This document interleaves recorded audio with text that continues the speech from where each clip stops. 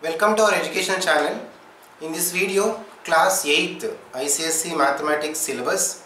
The total syllabus I divide into 23 chapters. You can see the list of chapters on the screen now.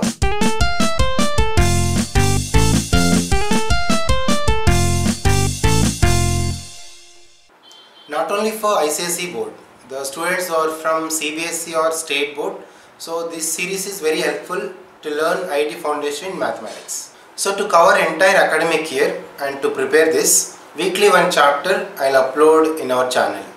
So here those are watching the first time this video, you can subscribe the channel and follow the complete series.